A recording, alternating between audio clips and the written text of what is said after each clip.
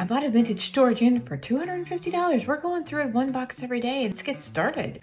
It's a nice cake-like platter, a Wedgwood pitcher that also echoes carnival glass, one of my faves. Ooh, this lady was in there, and yeah, it had a price tag on it that said $450, people. Apparently I have no words. We have milk glass goodness. This has been censored for the little guys. Yes.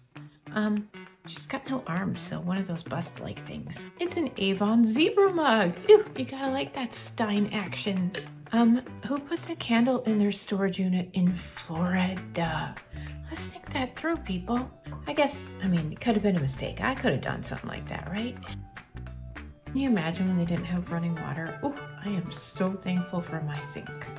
A 50th again. I have to wait to use this to call my butler until I'm at my 50th. That is too long, people. Oh, look at this cute little piggy guy. This is a Hummel-like creation, but he's got not really the right markings, so I guess I have to look him up. Got some turtle dove action. Look at those two lovebirds. And on the bottom, we have a leaf.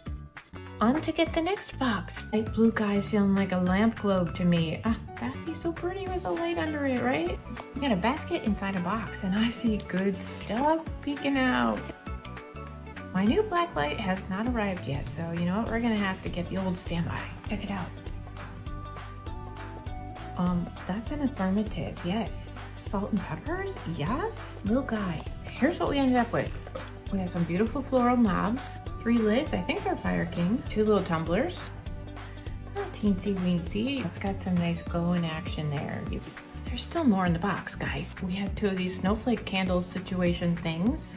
I think there's a lot more various glassware in there. Look at this, we're going to tea first. I know you're waiting for this. Also some yellow guys. That's a no. I didn't even realize this is yellow. Look at that guy. And we got pink goodness. In the bottom of that one, oh, this cutie there. There was a lot of variety in those 2 boxes. I can't believe we got through that so quick. So thank you guys so much for hanging out with us. Wonderful that so many of you are living vicariously through us as we unpack this amazing storage unit haul. So come back tomorrow. There'll be more vintage goodness in store.